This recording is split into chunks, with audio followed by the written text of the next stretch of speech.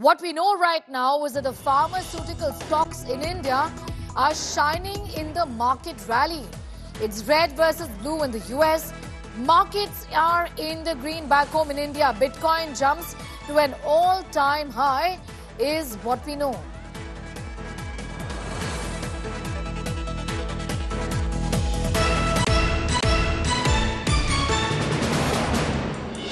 We're going to go straight across to business today. Sakshi Batra for more details on that. You know, Sakshi, just put this into perspective. What explains the pharmaceutical stocks doing so well today? The markets are in the green as leads show that Trump, in fact, is doing pretty well in most of the states, isn't it?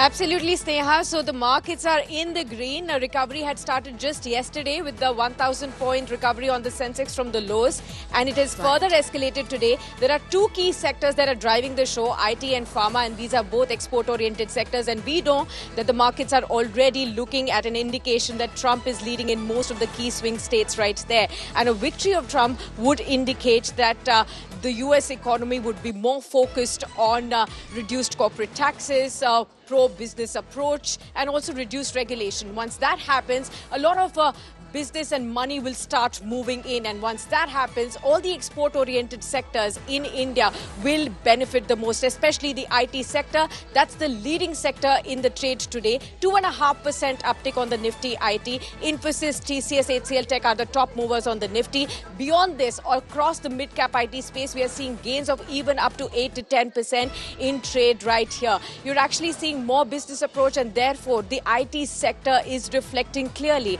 a Trump victory that could benefit in the Indian sector. So beyond this, we are also looking at the chemical space, the oil and gas space as well. All of those approaches that Trump is going to be taking that would also impact these key sectors as well. Remember, Trump is also going to be impacting the tariffs in China. So all those sectors which could benefit as China plus one strategies in India are also up and shining bright in trade today, including the chemicals, the textile sector, as well as the oil and gas sector as well. But the leading ones are clearly the IT and the Pharma, which have clear benefit. Once in US, we see money flow coming in, businesses start to loosen up their purses, clients start to spend in projects as well. So IT and Pharma will be the clear winners right there, Sneha. You know, what's most exciting right here and is very, very interesting is that the internet also, Sakshi is calling it the Trump factor, with the Bitcoin jumping to an all-time high. It's rising to an all-time high. Just put this into perspective, given that Trump is seen as somebody who's largely more pro-Bitcoin than Kamala Harris. This, of course, is the reason why Bitcoin is doing so well. He's also, in fact, pledged to make US a crypto capital, isn't it? Absolutely, Sneha, and not just that. If you look at all the sectors are actually doing well, all the asset classes are doing well, markets are back in action. You also see the bonds that are doing well, along with Bitcoin as well. This is all about how the money flow will start. Something that was earlier anticipated that US economy is going to be looking at a soft landing, recessionary fears were coming in. But now when the business cycle starts, that's when the economy starts to pump money, and that's when most of the asset classes will also get the benefit of it. And therefore, you also see Bitcoin, which has also been on an upward trajectory at an all-time high levels right now.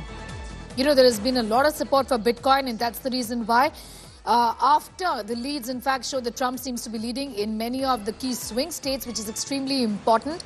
Bitcoin there is doing pretty well. Sakshi, I'm going to leave it at that for the moment. Thanking you for joining in with those details. Sakshi was telling us about Dalal Street in the green, as there is all indication. There are enough indications that Trump is doing very well in at least the swing states, which of course are the defining states in the US.